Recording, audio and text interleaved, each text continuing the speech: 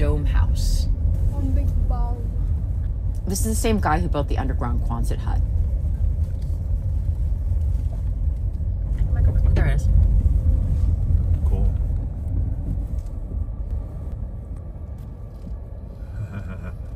So should I put it there? Yeah. I think so. I'll put it here. Great, we got just enough light. It's perfect. Yeah, it's a good timing because the sun's going down there. What's that you guys got? What are those things? You just peel it off like this, over, and then you eat the outside. Man, I didn't know I was going to have to teach him how to do the marshmallows.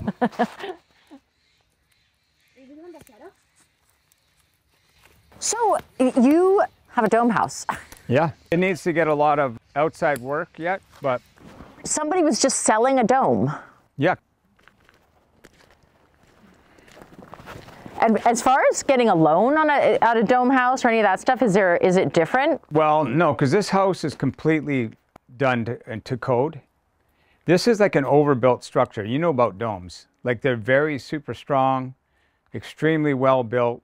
They had to go through a major permitting process on this thing. The guy that sold it to me, I ended up getting this for like a super good deal, like half price. Okay. And I still didn't want to buy it because the inside was terrible. And then it was my son actually that said, "Dad, this is the perfect place for you." Because it's a great palette for me because the way I build stuff, I love curved architecture. This is a perfect canvas for me, you know?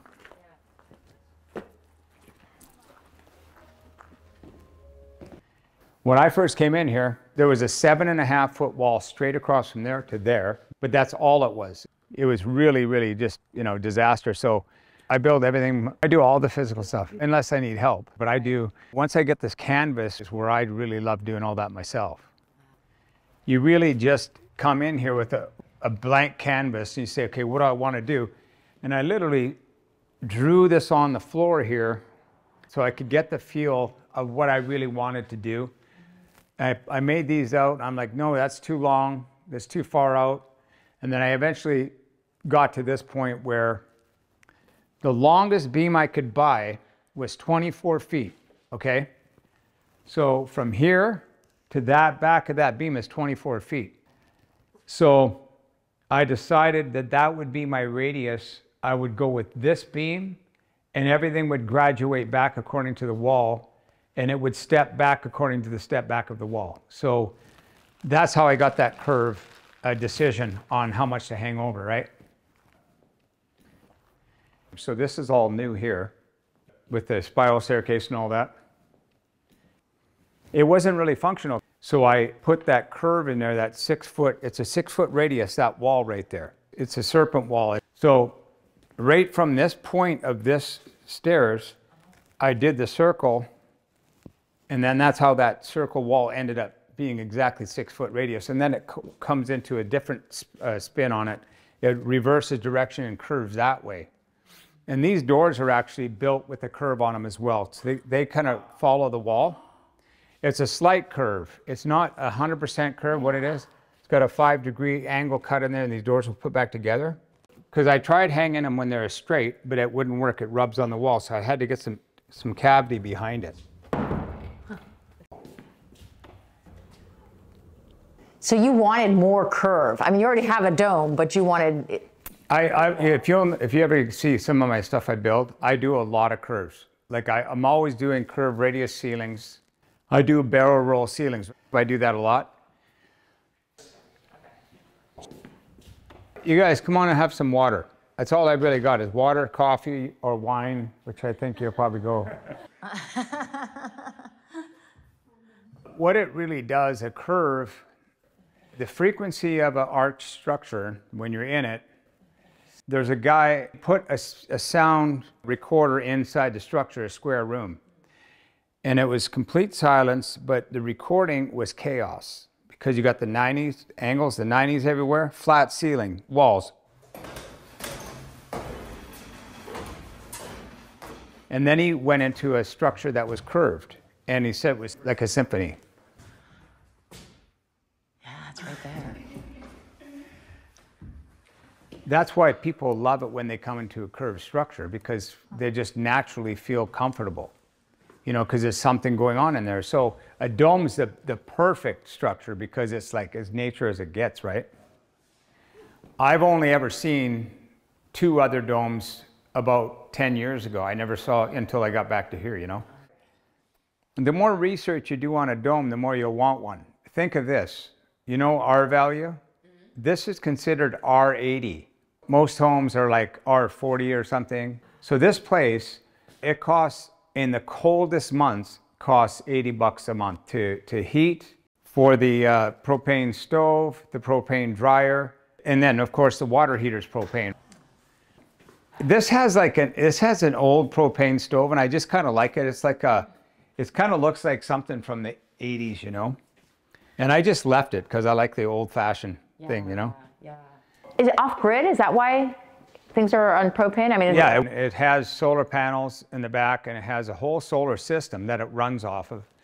But then you can flip-flop between it. So you can have the solar on, and if it ever needs extra power, it'll pull it on, and the sun comes out, and then it goes back on to solar.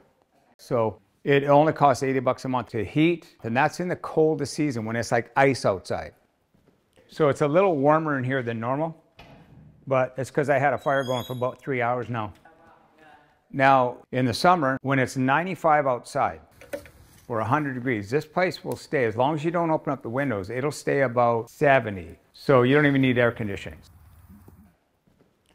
So a lot of people say that round structures are difficult for furniture, that you're this wasted space. But you seem to have found ways to even have like a music nook. I don't think it's a big issue. Yeah. The nice thing about a dome is you get a lot of space at the bottom side, right? You got up to there, that kind of comes down kind of straight on the bottom. It's not that curved on the bottom. And you got some straight walls in here too. And behind all these cabinets, I mean, they built the interior walls that are straight. And behind the fridges, they got the curved kind of cave look in there, right? But I am actually I'm getting a couch. So you can imagine that couch sitting right here. I have added this couch I had coming that I had made. I've been looking for a half-round couch for like about 6 months. And finally I found this one. You know, and it's a perfect couch. Originally, when I first moved here, it's a very odd phenomenon that happens. I was standing over here, and I could hear somebody in the back corner talking, but it sounded like it was coming from here. It was just like they're talking right here, even though they're in that back corner. So what's happening is the sound rolls up over top of the ceiling and comes back down, and you hear it on this side. Yeah. So, because the sound will travel like that, instead of straight across to me from here, it'll go up here. And you'll notice that if the longer you're here, you'll notice that if I talk and you're over there, you'll hear me from over there. But now that I got the ceiling done, these walls are here, it interferes with that trajectory of the sound waves. Oh, and the bedroom has lower ceiling because of the upstairs. Yeah, this is where I built that, the kind of like the office is upstairs now, right? I built this way a lot. I built stuff with exposed beams and finished. I love this look. The final look is the tongue and groove. And it's actually, I think it's cheaper to build this way because it's already finished. You can see that this particular sawmill has a big it's a big saw blade. It's not a bandsaw, it's a saw blade. So you can see the marks in there. And I wanted to have that saw blade look in there because I wanted that rustic feel, you know?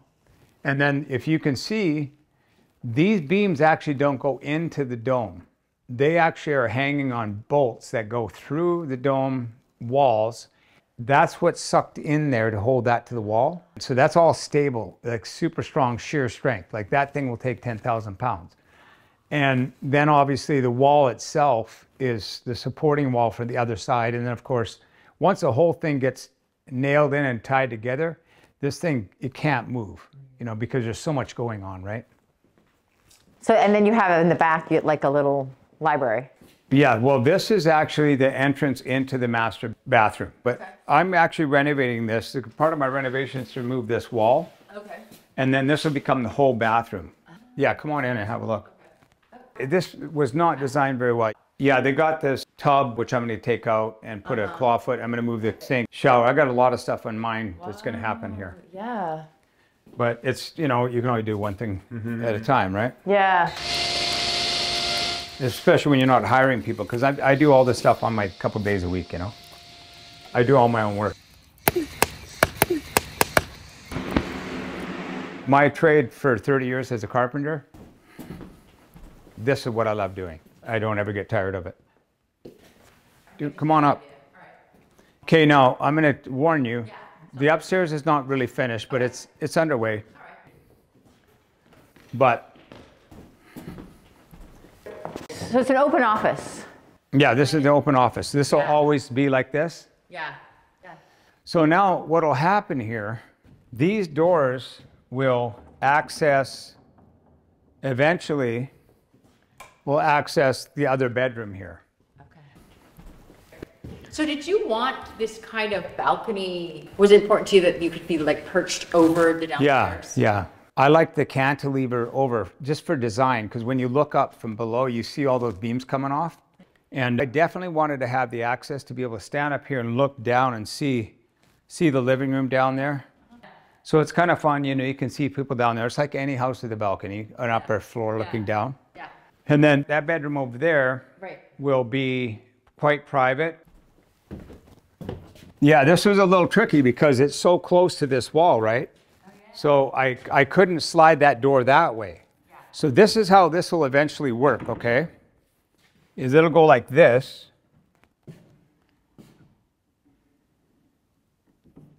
That's how it's going to be eventually, okay? So it's a sliding and opening door. Yeah, it opens out of the way. So you can have it like that, you know? And then when someone's ready to go to bed or whatever they want to do, then they just pull this like this and then slide it over.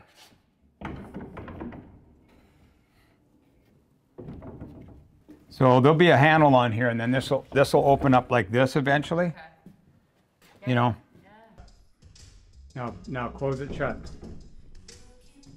There's a lot of tweaking to do on this thing, but it's just an idea I came up with because I didn't know how to make this door work, because you can't really have a door there and try to open it because it hits the dome. So this came out after a lot of thinking, how can I get a door to work on this balcony and not just put a tiny little door here? I wanted it to be broad and open. So when you're up in this bedroom, you can really, like, you know, get a nice view instead of feeling like a little door, you know? So this is how I come up with this little trick here. So it is interesting. Now we're really inside the dome. You really feel like you're in the roof of the dome. Yeah, it's really cool. I mean, and just think about it from our feet where we're standing here. Look at how much height there still is left. Right. There's a ton of height. Yeah, it's big. You know? Yeah. I wish I would have had that railing on here before you got here. I won't step over. So imagine having this as the guest bedroom. So this will be all carpeted, and then I'm going to have pillows around there, so it kind of acts like your own little couch in your bedroom. These solar skylights used to come into the kitchen. They have quite a few in here. There's 3 solar skylights in here. And then we got the division wall here, which is also curved, similar to the downstairs wall. If anybody's staying here, they'll have their own bathroom up here too. They can have their own access. Yeah. This place has been in a construction zone for like a year. Wow. So this is the utility room back here. Okay. So this whole system runs the floor heat, and this is an on-demand heater, and this takes care of everything. This is the only one that's hot in this whole right now is this one. It's not even warm actually. But at night, this will run this little pump, and it circulates that hot water through the floor. This is the washer, that's the dryer, it runs on propane. So it really doesn't cost a lot, because the only thing that generally uses a lot of power is a dryer. And then here's the solar system right here. This is the power bank. Batteries there, and there's another big giant battery bank there behind that one. This will run the whole house, and actually ran the whole house for 10 years. Wow. Yeah. But I'll show you the other way through the house. This comes through the walk-through closet, okay? Into the bedroom now. Oh, so this will remain a walk-in closet. Yeah, this is the walk-in closet, yeah. I was going to tell you something funny. I was doing the texture on the walls. I'm like, that kind of looks like a tree. And I thought, I'm going to try doing a palm tree. The only reason I'm telling you that story mainly is because you're going to ask me, why did I paint the wall like that? Well, my daughter was 5 years old, and I'm like, Athena, do whatever you want. And she made almost the exact same palm tree. It's nice because the house is like, it's not conventional, so you just are going with anything, right? The walls are what you want them to be. Right. Sure, you go right ahead, yeah. That's the one. You don't use that other door though, because that's just been temporary. Oh, yeah. I literally just put that on like last week. So, but I kept the old door for now until I get it all set up. And I like the energy that comes off the fire. Like I mentioned, I used to live in the wilderness up on a lake in Canada. So I literally heated my house with a wood stove all the time. I was totally off grid. And that's actually where I started learning my building trade, was there. So I built my first cabin and I started learning my trade. And then I ended up building cabins for people out there about 3 years later. I was building a bunch of cabins out there for people. Nice. So now you're in a dome. Yeah.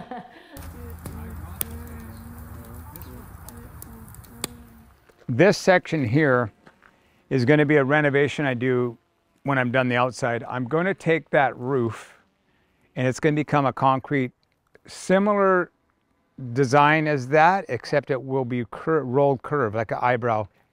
So you're going to look at it, it's going to look like a part of this system. And that's the only reason I didn't really want to buy this place, because it didn't have a shop. And I thought, well, I can just build one, you know. Yeah. Well, you're a builder, so you can build what you need, right? I can do it. It's just, everything takes time. So you're like I'm a little impatient. So I'm like, Oh, really? I want it now. Yeah.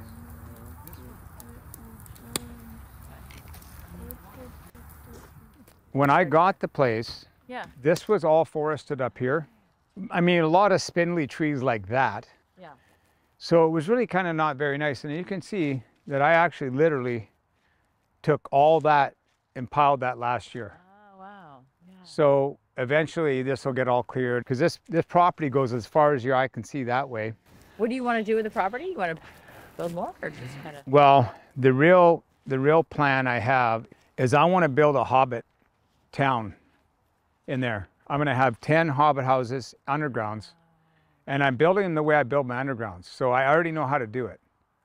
The insides will be clad with the facade of actually the architecture from the Lord of the Rings. That's going to be something I do just for fun. It's going to take obviously about 5 years to do that. Wow.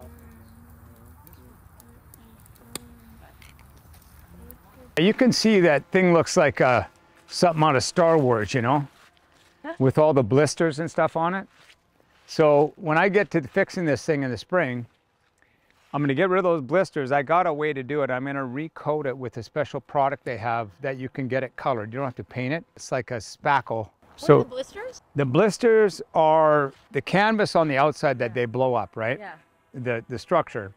And then they spray foam it. So every once in a while, they were having a problem with the adherence of the actual spray foam to the, so wherever it didn't adhere, it creates an area where it'll swell up in the condensation.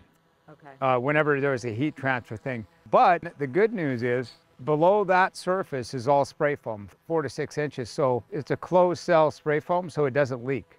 Okay. You won't ever get any leak, and there's not a leak in that place. There's just a couple of solar tubes. Yeah, that's what I was mentioning. Those are those skylight tubes, and then they got an actual couple of real skylights, which is one up in the office and one on the other side. How old's the house? 2006, I believe. Okay, so it's been around for a while. Yeah. Yeah.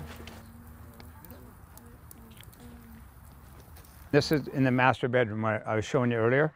There's actually a lot more light than I originally was like. It's gonna be kind of dark in here, but it really is not bad at all. This is a lot of window compared to that other side. Yeah, This is southern exposure.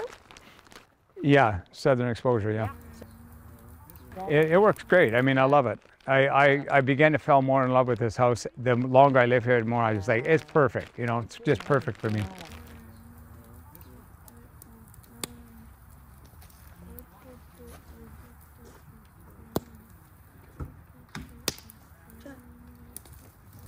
There's fire in there.